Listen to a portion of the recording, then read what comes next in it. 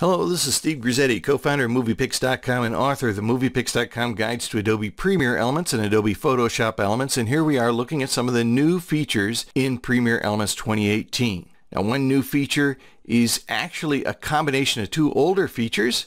Now, the old Smart Trim feature used to take a longer clip and it would automatically select the best moments from it based on the quality of the images that were recorded.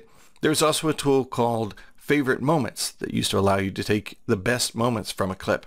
This new tool called Smart Trim actually is a combination of those two. So let's select a clip on our timeline. We'll go over to the Tools menu on the toolbar and open up Smart Trim. Now, Smart Trim does some things automatically. As you see, it's done.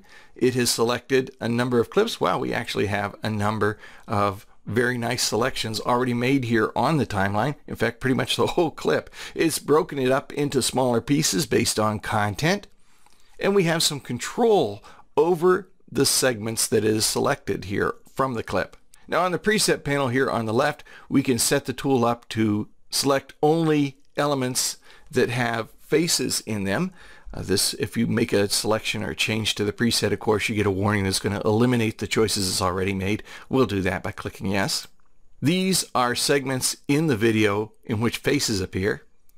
You can select the option for it to choose the best action by selecting the middle preset, or a mix of the two, in which case it's going to choose the best moments from the whole movie that have faces and action. And whatever you select, you have a slider here underneath the presets for setting it to be more or less tolerant. So if I select more, it's going to select more images or segments from the video. Less is going to select fewer. So let's set it right in the middle. We also can, of course, make manual selections. We can select any one of these segments, like this one here on the timeline, and when I hover over the upper right, you see the little check mark changes to an X. If I click on the X, it will eliminate that segment. We can also manually select segments by moving the playhead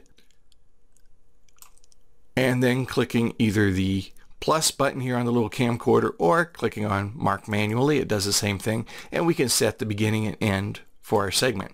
Now, once we've selected all the segments from the long clip, we have the option of porting them to our timeline. Now, we can do that either export merged down here in the lower right hand corner, in which case it all comes out as just one clip, or export individual, in which case it's going to come out as several short clips, or these clips are only going to appear, but each one is going to appear as a separate clip on our timeline.